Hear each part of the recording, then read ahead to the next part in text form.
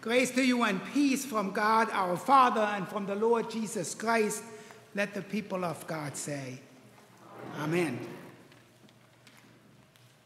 The call of God to the ministry of word and sacrament can be kind of tricky. In my case, I knew at age 8 that God wanted me to go into the ministry, and for the next 4 or 5 years, everyone around me was sure, and I myself was sure that I was going to be a priest. I grew up Roman Catholic. Well, then puberty came, and suddenly this whole church thing made less and less sense, and being a celibate priest became less and less good. And I started to drift away more and more as I became older, although not necessarily wiser. Then life happened.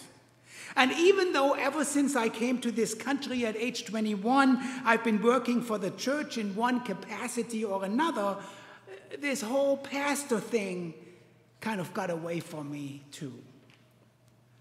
So it wasn't until I was in my mid-40s that I finally heard that call again, that call that had been there all along, but that had gotten quieter and quieter over the years, drowned out by life's other priorities.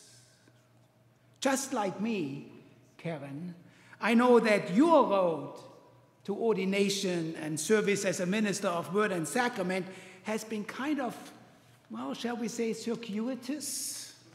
And in your case, it was later in life when seminary beckoned.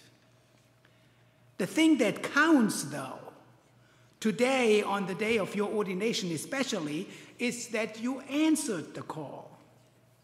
And I want to tell you, Karin, that you've always answered God's call, not just when you finally ended up in seminary, but actually all of your life. You see, it's a fallacy to say that God only calls us to word and sacrament ministry, or that God only calls pastors and deacons and bishops. God calls us all to ministry of all kinds, in many other ways too. And in your case, Karin, you followed God's call through a life as an educator, dedicated to making a difference and spreading God's word by teaching and caring for generations of God's children. You followed God's call by becoming a wife, by being a mother, now a grandmother. You followed God's call by joining a marvelous congregation, Good Shepherd in Goldsboro, that shaped you and cared for you even as you shaped and cared for others. As a Sunday school teacher, as an assisting minister, to name only 2 of the offices that you held in that congregation. You followed God's call that began for you when you were baptized, when your parents and your sponsors made promises on your behalf.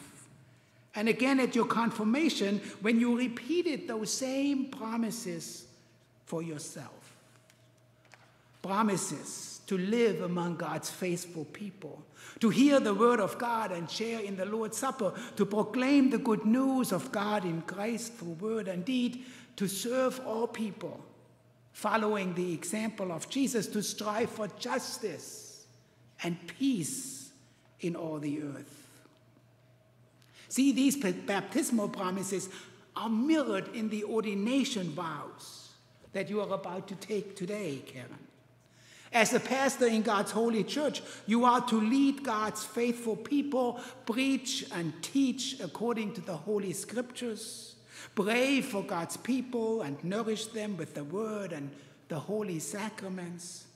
Lead them by your own example in faithful service and holy living. Give faithful witness in the world that God's love may be known in all that you do. From your baptismal promises, then, to your ordination vows now, well, in a sense, Karin, you have come full circle. And in the process, you have followed God's call faithfully, and I dare say with passion, integrity, and even grit. Which, by the way, are the kind of things that pastors need: passion, integrity, and grit. And maybe a good measure of visionary leadership thrown in.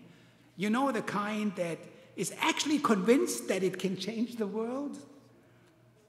Passion, integrity, grit, that's what Jesus was looking for in those first disciples. He didn't always get it, mind you, but he sure wanted them to have it. See, in this story, in this gospel reading from Mark, Jesus begins his ministry and starts picking his first disciples. He's putting together his executive team, so to speak. John the Baptizer has just been arrested. King Herod took him out of circulation. So it's time for Jesus to come into his own and to begin his public ministry. Now, Simon and Andrew and James and John, well, they were quite ordinary people, folks just like you, Karin, and like me, and like everybody else here. We actually don't know a whole lot about them. We know that Simon and Andrew apparently owned a house. I've seen the ruins when I was visiting Capernaum.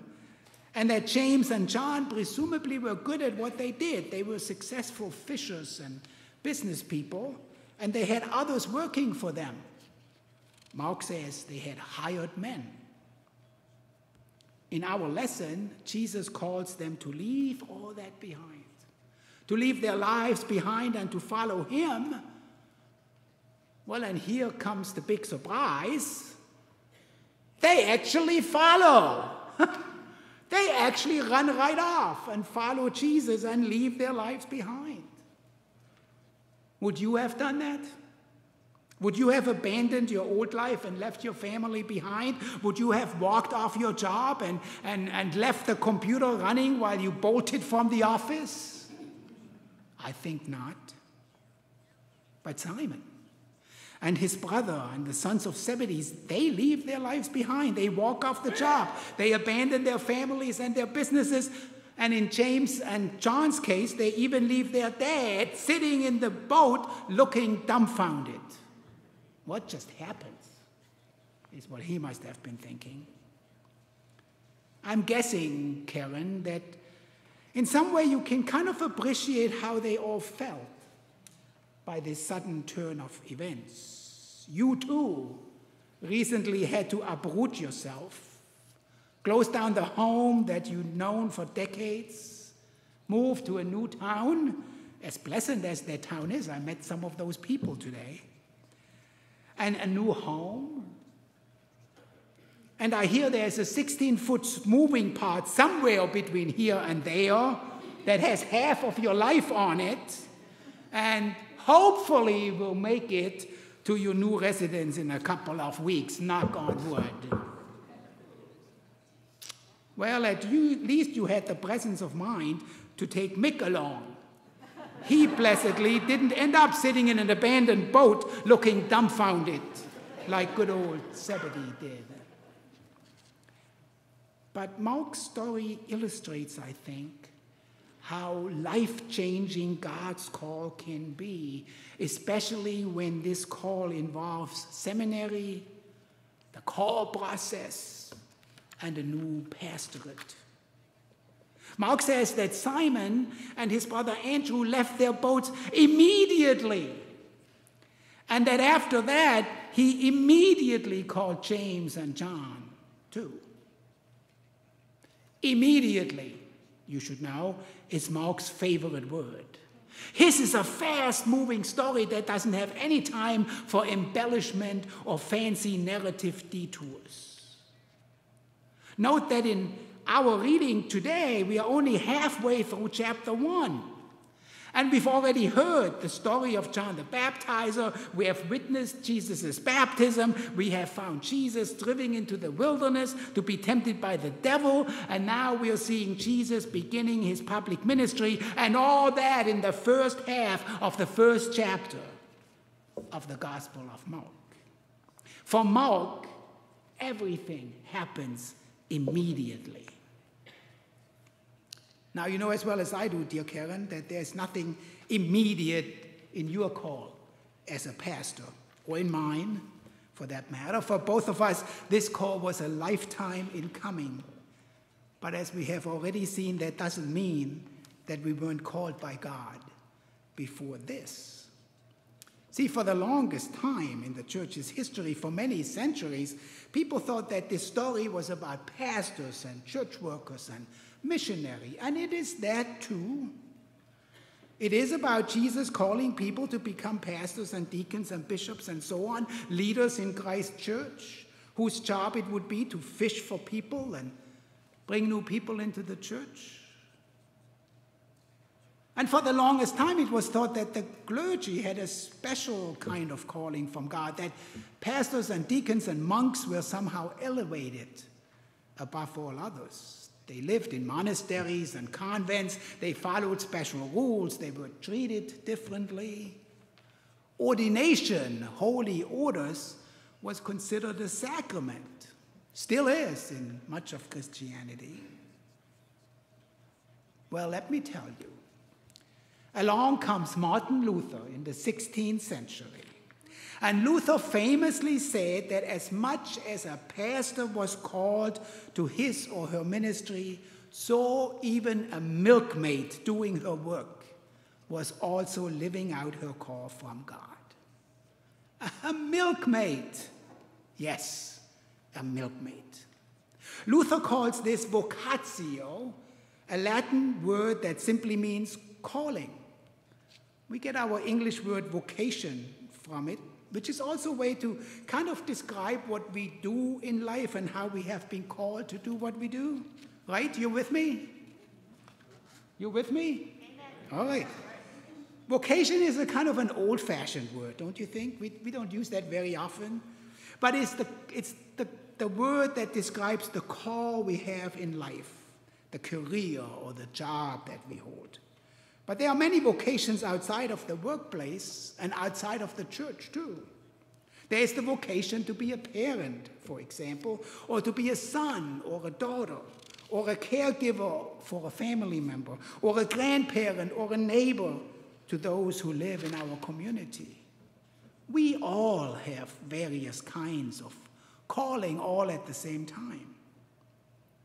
Here's a good example of what vocation means in daily life.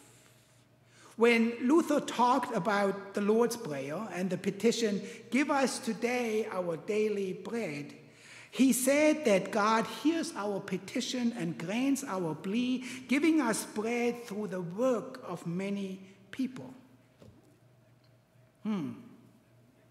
So think about the piece of toast you had this morning. You're looking a little puzzled, but it'll make sense in a minute, I promise. Think about the piece of toast that you had this morning for breakfast. That piece of toast came from a loaf of bread that you bought at the supermarket or at the corner store. How did it get to the store? Well, a delivery truck brought it and delivered it to the store manager, who told the assistant food manager to restock the shelves and to put that loaf of bread there for you to buy. Where did the truck driver get that loaf of bread? Well, the truck driver picked it up at a distribution center from which workers shipped food items they had received from the bakery. And workers in the bakery had made that loaf of bread using flour that had been milled from grain planted and harvested by farmers. And the bakery, in making this bread, also used the milk. Well, here it comes, which the milkmaid had gotten from the cow. We finally got to the milkmaid. So here's a picture of a somewhat unusual-looking milk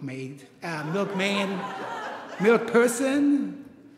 But milking a cow is fun and a challenge, let me tell you from my own personal experience. And all of these people, from the grocery store workers to the truck driver to the bakers to the farmers to the milkman, all of those people were following their callings from God. They were following their vocations. And I haven't even told you yet about that toaster and all the people who were involved in making that toaster and how it got into your kitchen so you could toast that piece of bread this morning. All of this, so that in the end, God could grant our petition, "Give us this day our daily bread. Luther said that each vocation evident in this chain of events is a calling from God, and that the calling of the milkmaid is every bit as valuable and as holy as the calling of a pastor. Amen to that. Actually, Luther went a lot further when he said that even changing a smelly diaper is an act of love and part of a parent's vocation. Amen. Here's the quote. Wait till you hear it. Luther says, when a father goes ahead and washes diapers and performs some other menial task for his child, and someone ridicules him as an effeminate fool, God, with all his angels and creatures, is smiling.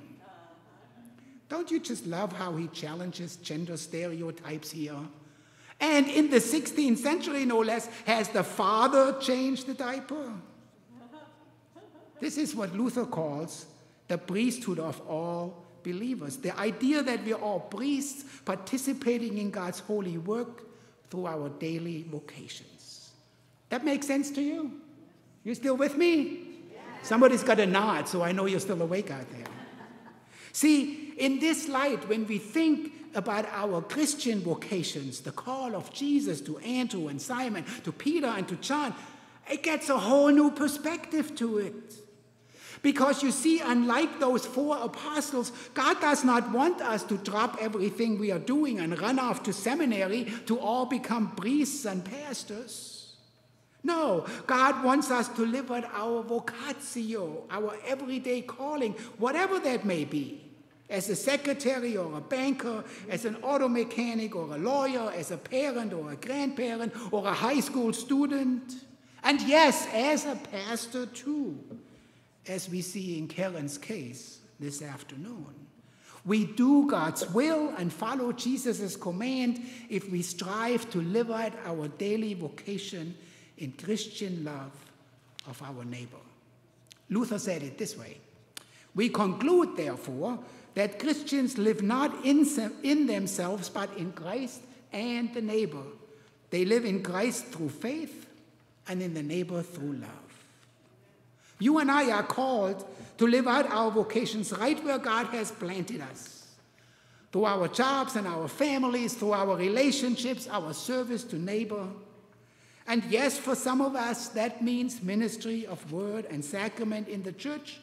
And for others, it may mean milking cows or baking bread or raising children and grandchildren or making toasters and selling them on Amazon, for that matter. Point is, we all praise God and honor one another when we follow Jesus' lead and live out our vocations. Today, dearest Karin, today your vocation changes. Just a little. Because God has seen your faithful discipleship over your entire life and has now called you to a new vocation, a new ministry, I dare say a new adventure with the good people of Mount Hebron Lutheran Church in Hildebrand.